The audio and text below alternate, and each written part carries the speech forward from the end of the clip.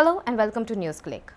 The National Population Register of Census 2011 is not going to collect only the basic information about the citizens of the country the way it was done till 2001, but it is also going to collect the biometric data of the population. Biometrics is essentially an identification of an individual on the basis of his or her unique human characteristics, for example, facial recognition, fingerprints, iris patterns, etc. There is a lot of debate going on among the intellectuals within the people who are related to law, etc., to understand the nuances within this. Today, I have with me eminent law researcher and activist Usha Ramanathan to talk to us about the implications of biometrics and individual profiling of the population of a country. Welcome to our show, Usha. So, biometrics has been used for a long time in forensic sciences, in banking, etc., and a lot of other purposes.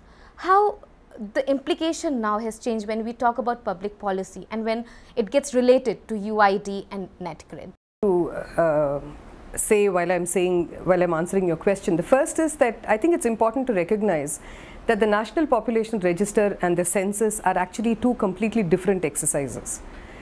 What is being done is to use the opportunity of the census to see if it is possible to load the exercise of the National Population Register on to the census exercise. That's all.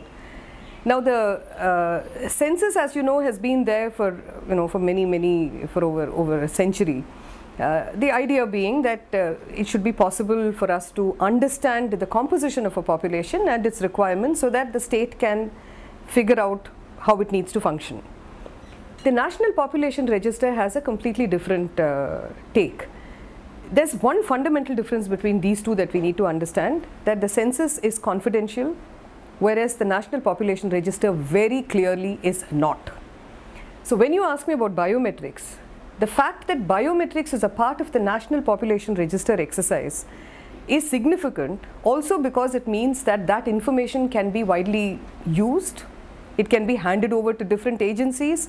There is no sanctity in the NPR collecting the biometrics because they can, in fact the intention is that they want, the idea was to link up the NPR with the UID exercise so that they can hand information that they collect over as a protocol of data to the UID for the UID to be able to deliver numbers.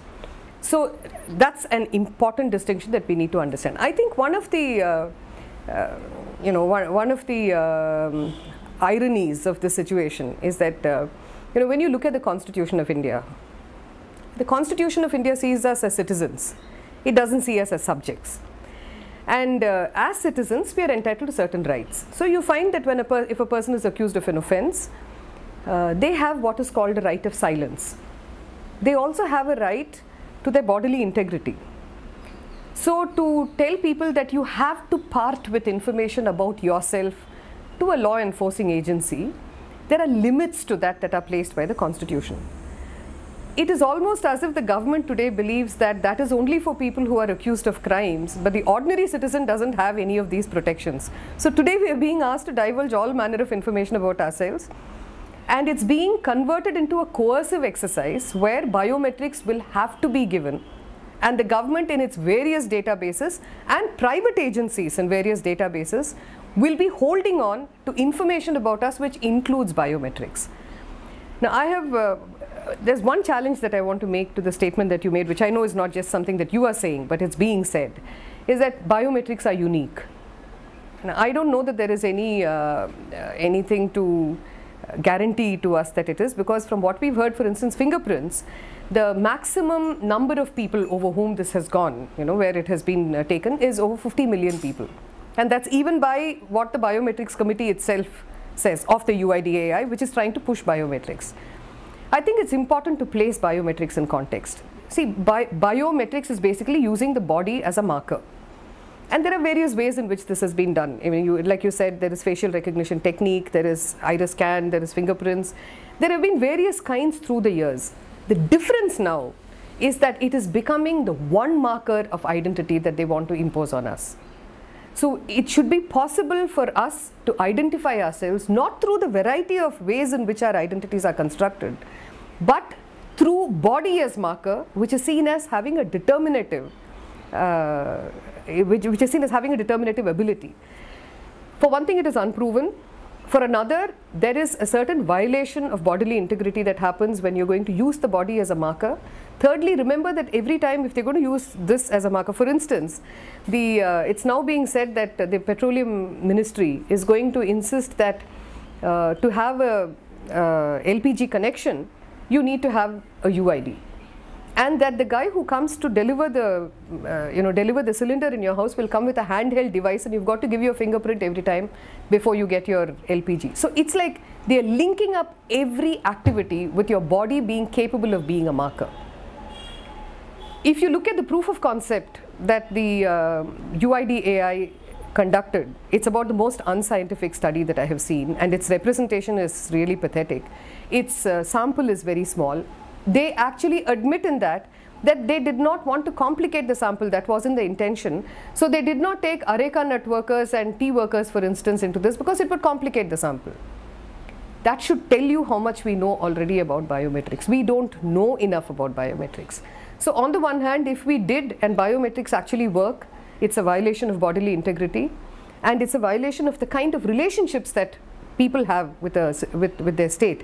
I mean, unless I'm accused of an offense and there is an investigation against me, to demand that I should be giving up information about myself to whatever agency it may be is an unacceptable phenomenon. But biometrics is being made to seem as if it is an answer to a solution instead of it itself being a problem in the guise of answers.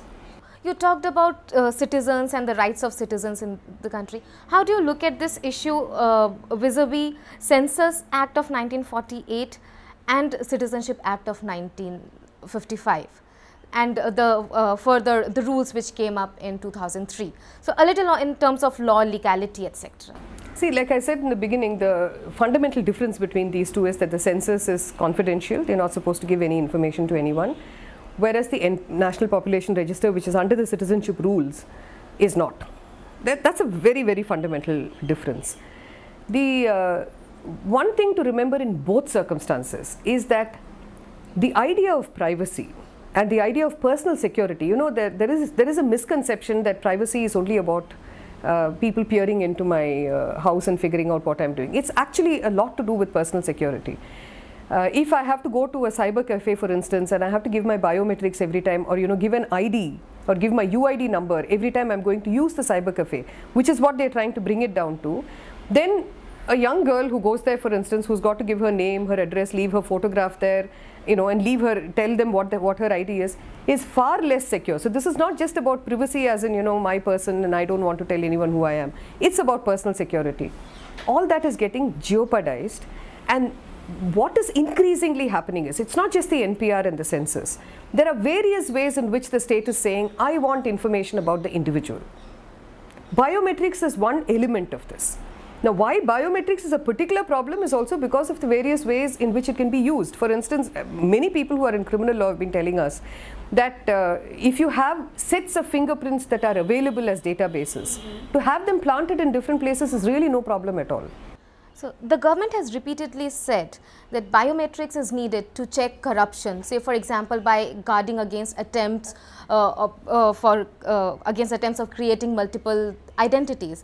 It is also saying that it will be used to ensure that the welfare schemes, the fruits will reach the targeted. For example, the whole in NAREGA, in National Rural Employment Guarantee Act, the government will be able to give wages, proper wages to the people who are working.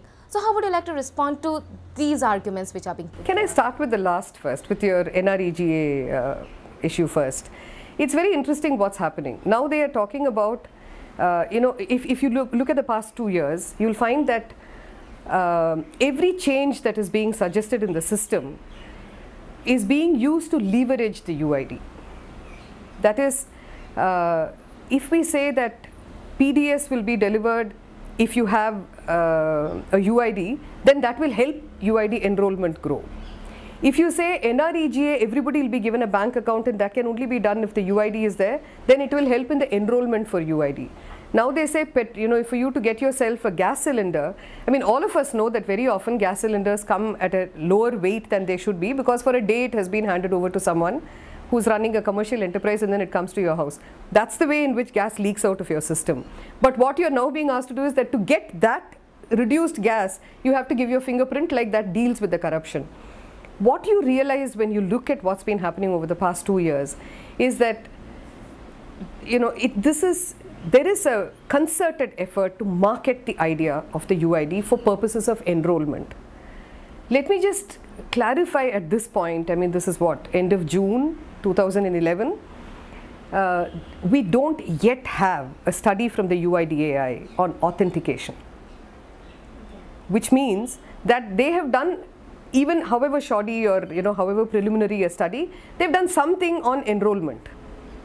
We don't yet have a report on authentication, so you don't even know that the authentication is going to happen. So what we are in effect seeing is a technology that is rolling out, not a solution. So on NREGA, they tried with working on PDS, but the right to food people got onto their case very quickly and found that it is really no answer to the kind of problems that there are, and that actually all it might help is to dismantle the PDS system, which many people, you know, felt was wrong. And so now they've shifted out of that kind of rhetoric into the rhetoric of financial inclusion. That's how in the NREGA they said, no, everybody will have a bank account. And what you find in the financial inclusion debate actually is that banks don't want to take their infrastructure to any place. They don't want the poor either. So they're saying, poor, don't come to us. We won't come to you.